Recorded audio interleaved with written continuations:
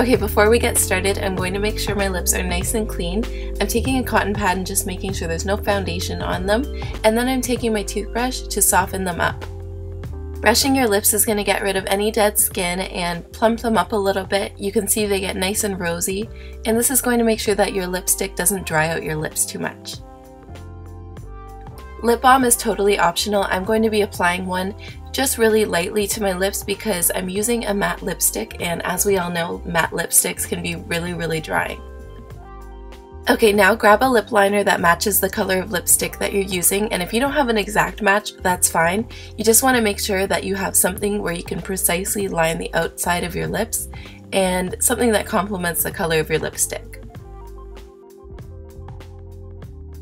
When you're applying lip liner, you want to make sure you're tightening your lips, so whether that's doing a smile or just sort of biting your lips a little bit, it helps make the line really precise and tight to your lips. That way you don't have any feathering and it's nice and clean. Sometimes my lipstick wears off really easily, so I've noticed that when I fill in my entire mouth with my lip liner, it lasts like pretty much all day or all night. So I usually do this especially if I'm testing out a new lipstick. This is by M Cosmetics, it's called Wine Stain, and I'm going to be applying this to my lips.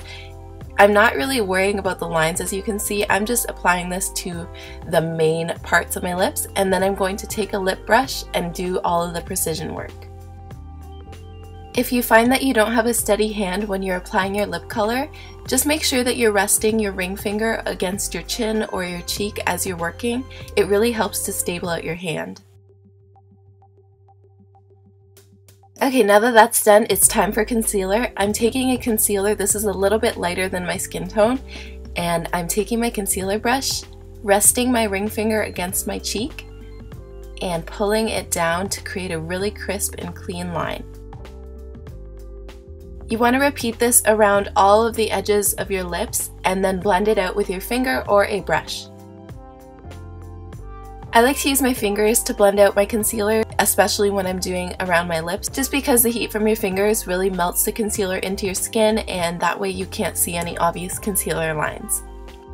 And there you have your perfect red lip. I'm going to show you girls how to make any lip color matte now, because I know sometimes I have shades that I wish were totally matte and they're super shiny. So I'm going to take my favorite face powder and pop this over my lips using my ring finger, and then reapply the lipstick, and it'll be long lasting like you wouldn't believe, and it's going to make it totally matte. I really hope you enjoyed this video. Give it a thumbs up if you found it helpful.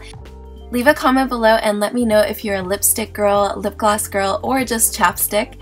And if you have a favorite product that you think I should try, let me know. I'd love to know what your favorites are. Stay tuned, I have 2 links here for you. One, how I grew out my eyebrows, and 2, how I contour like Kim Kardashian inspired. So I hope you enjoy those videos. Check them out if you haven't already. And I love you. Bye!